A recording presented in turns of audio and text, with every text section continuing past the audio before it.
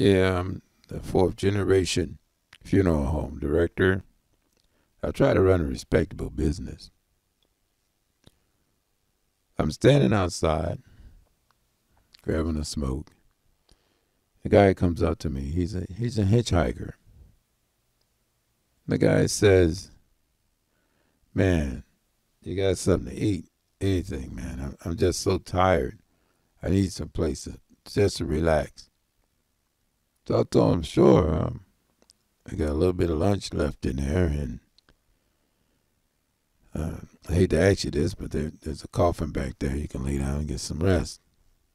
So the guy says, "Cool." He gets in the casket. So the night's going well, but then I remember the gas man. They've been trying to cut the gas off for 3 months. So I got this new kid starting. He comes in. I tell the kid, I said, "Don't trust anybody." I said, "I don't care who comes in here. Don't trust anybody. They're trying to cut off the gas. And we need that furnace because we got to have our furnace or we're out of business." The kid said, "Fine."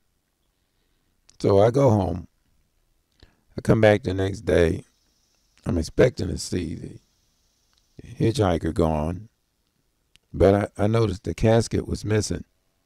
So this kid was on the night shift. He's like, "Yeah, I'm getting ready to go home." I said, "Well, wait, whoa." I said, "There was a hitchhiker here last night." He said, "A hitchhiker?" I said, "Yeah, it was a hitchhiker here last night.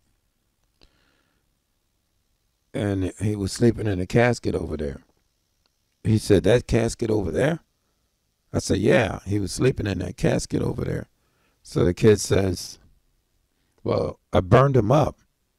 I said, "You burned him up?" I said, "That cat wasn't dead." He said, "He tried to tell me that. But you know how people go through anything to keep from paying for a funeral."